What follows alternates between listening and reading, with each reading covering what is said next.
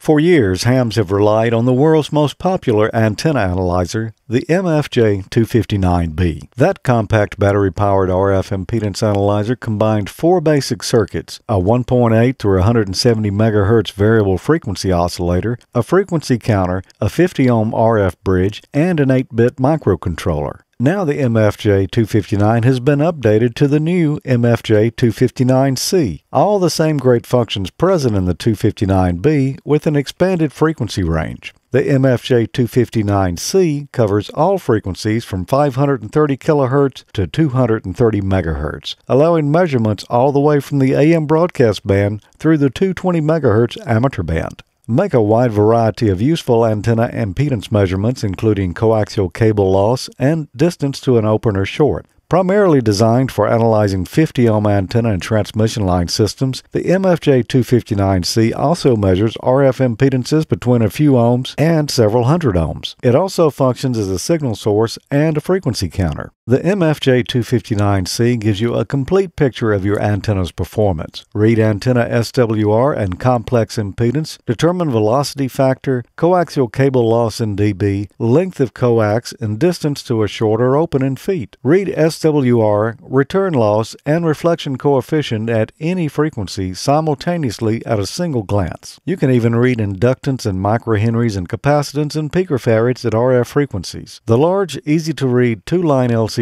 screen and side-by-side meters clearly display all the information you need.